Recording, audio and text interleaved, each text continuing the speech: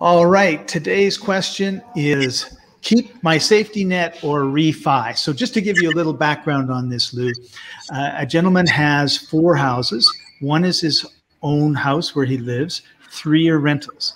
The first rental, he paid, I can't say that he paid cash, but he has no mortgage on it. So he owns it outright.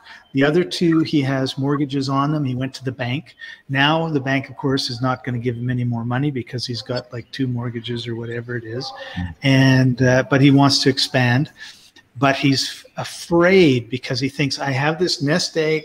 There's nothing owing on this rental property. So if everything goes terrible on me, I have this security.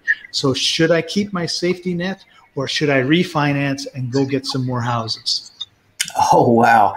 Well, that's a great question. And a lot of people have that question because they're kind of in this place where they've got a nice nest egg and they've got cash flow coming in off that nest egg. And so that's a safe zone. That's a safety zone. Should you expand? Well, are things going up in value? Your real estate might be going up in value, but what else is going up is the cost of living, right? So if you're thinking about retirement, you should be thinking about having as deep of a nest as you can possibly have. Now, there's opportunities, and going to banks is certainly one of them because, of course, interest rates are low and it's easy qualifying. But just as you point out, if you have too many loans, the bank doesn't love you. The bank sees you as a risk, and so therefore they don't want to give you any more loans. Now, one of the ways I love to finance is to use private money, and I love, and in fact, have never been to the bank and never qualified for a loan on a single family or small multifamily property. Now, why? The reason is that I find sellers that are willing to be the bank. So I'm able to take over their existing financing on the property. And if they have equity, they'll carry back some or all of that equity in the form of seller financing.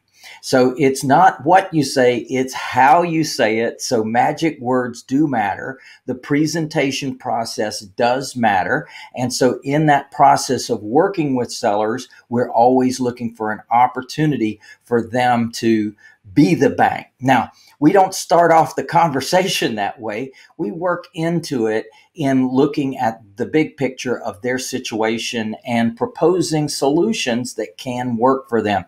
So there's certainly a script. There's certainly things to learn about what to say and how to say it. But my advice would be to absolutely expand, but do it in a different way. Don't go to banks, don't qualify for loans, and definitely look for opportunities that exist out there in the world. And like I say, sellers don't tell you typically that they're willing to do seller financing. You're going to have to work into that. So I put you through a series of questioning, and I give you the magic questions and the magic words to use in that process that we are definitely in the game of the seller being the bank.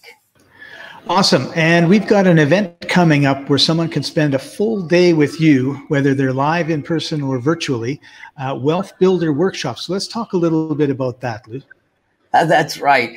In fact, Scott, I do a whole day training. It's from 10 o'clock a.m. to 6 o'clock p.m. Eastern time. It's on a Saturday. People love it. They absolutely get so much out of it. And this is my way to pay back because of the fact that this industry has been such a blessing to me and my family. I love to give people some information about what I've learned over this last 40 plus years of being in the business of buying, holding, and selling. So I kind of compiled it into a one day, and I cover finding your buyer before you even buy. I cover wholesaling versus long-term hold, giving actual numbers.